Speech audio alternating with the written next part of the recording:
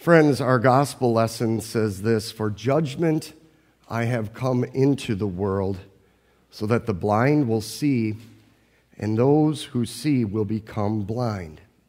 So far, our text. I want to ask you a question. Where is the darkest place you have been? And I'm not just talking about like physically or spiritually, but I just want you to think for a moment. Where have you been that has been completely dark and there is no light whatsoever? This is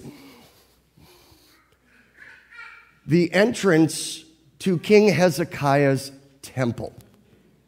A while back, I was able to go with some friends, and we backpacked through Israel. Took a month.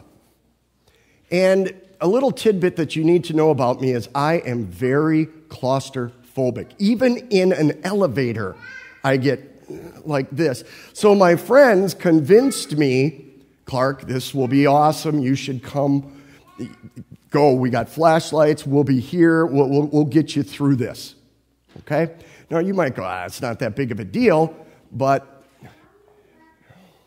if we go to and see, I want you to understand that it is the tunnel right here. This is where I entered up here on the right. Down here on the left, that pool, that's the pool of Siloam, where the blind man from our lesson is going to be bathing in. I want you to pick a dot somewhere in the middle. Can you pick a dot? Because this whole area is about 5.5 football fields long. In some areas, it is about 3 feet deep in water. And in some areas, it's about just a little around a foot and a half wide in a tunnel. Now, do you have a spot picked out somewhere in the middle? I wish I could make this up. But right there, wherever you pick in the middle, is when all 3 of our flashlights went dead. I am breathing heavy.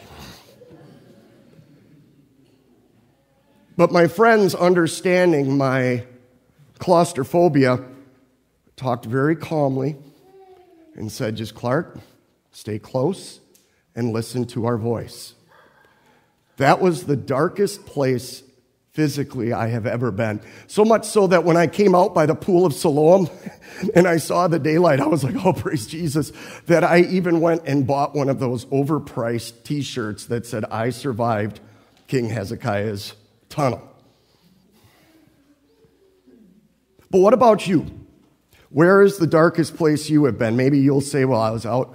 I've heard stories of people saying that stayed out a little late for deer hunting and kind of lost track of the time, and then they were turned around in the woods and didn't know where they were at.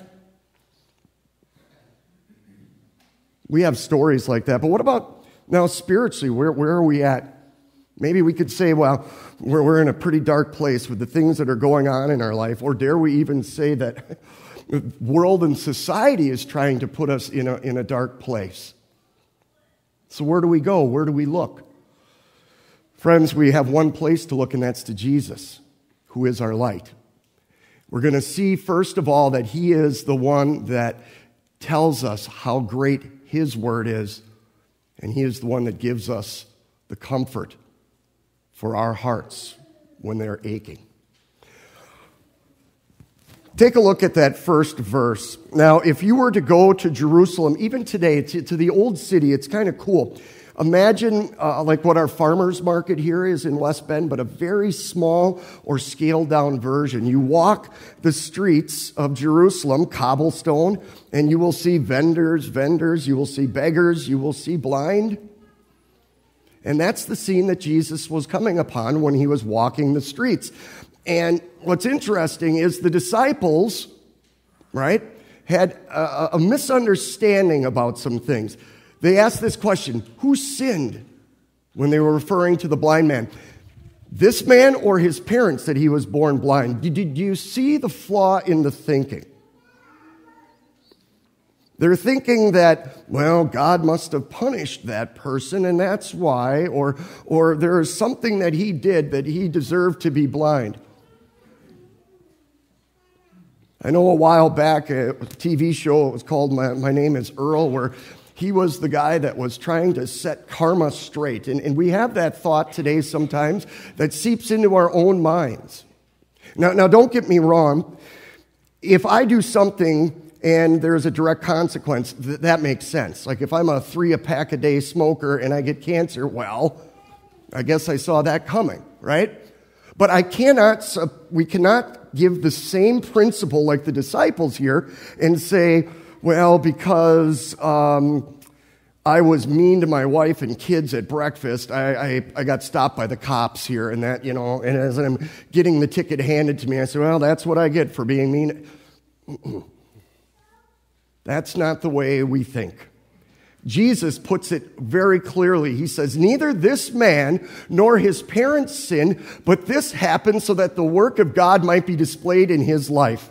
If you understand what Jesus is saying, he's like, guys, no.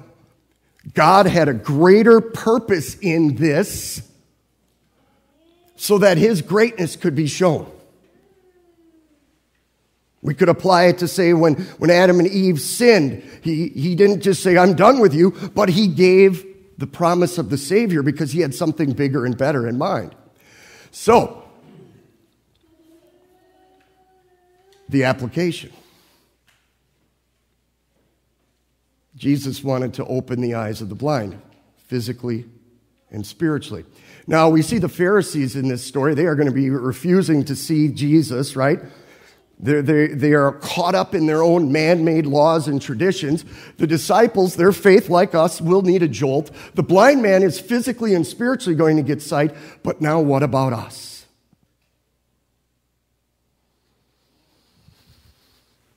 Do we ever have the whys that creep into our thinking? Why is this happening to me? Why, Lord, if I'm a follower of you, why did you allow this to happen? And we blind ourselves to see who God is.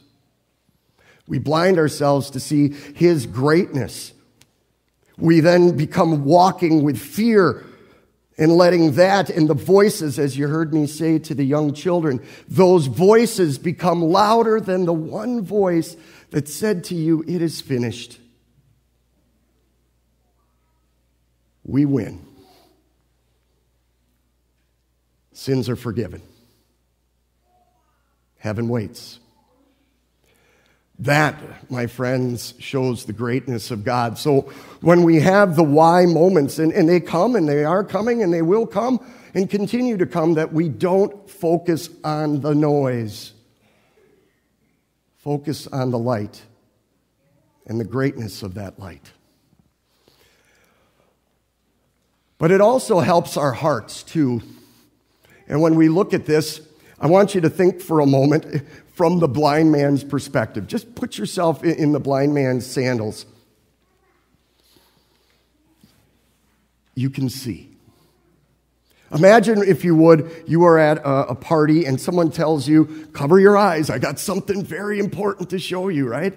And then you take your hands off your eyes and there you see a pile of dirty laundry, rusty car parts,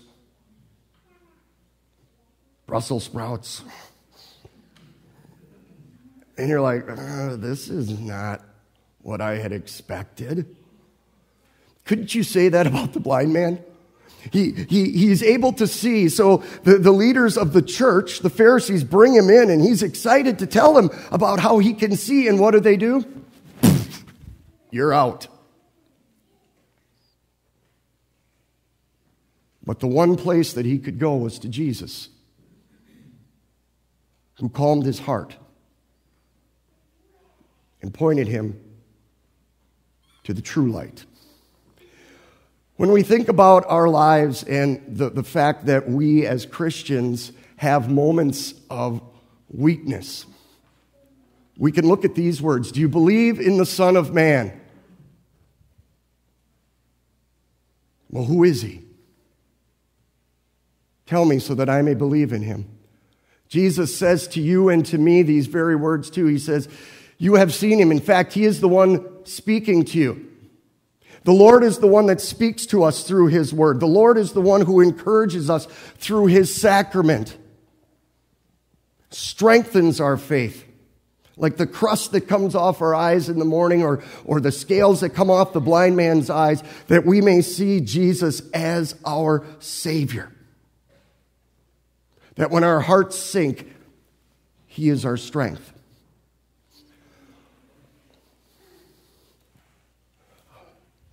By nature, we're blind. By nature, our hearts cannot come to Jesus in any way, shape, or form. It is only through the gospel that the Holy Spirit calls us.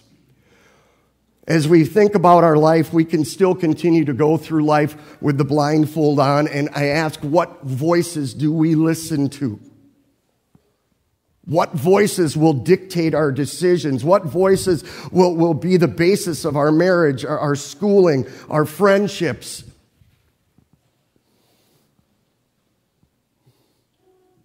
One voice, Jesus. The same Jesus who says to you and to me, come to me, you who are weary and burdened, and I will give you rest. The same Jesus who says to you, again, here, I am the light.